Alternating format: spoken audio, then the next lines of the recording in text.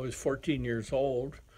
My uncle had given me a fishing shanty, and the water was very cloudy.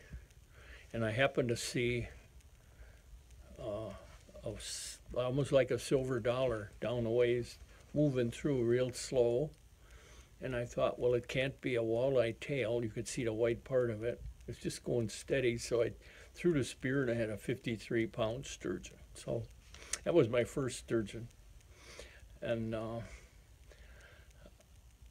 all the years now, I mean, I was 14. You figure out how many years ago, but I speared a number of them, believe me. So it's been a lot of fun. I often think about if I'd have gone sturgeon fishing. The first day I went with my uncle, we got a 104-pound sturgeon. I'm 8 years old, and I was absolutely hooked. Now, if I maybe would have gone with him for a whole month, which happens, you don't see a fish, I probably wouldn't have bothered with all of this.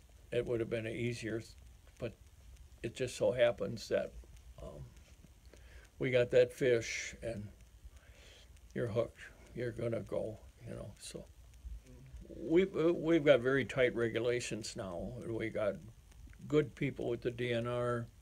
We got Ryan Koenigs and very good people taking care of it and watching over it. And we have a sturgeon advisory board set up from people from all over the lake that are on that and help decide things. And if it's watched over like it is now, we'll have no problem.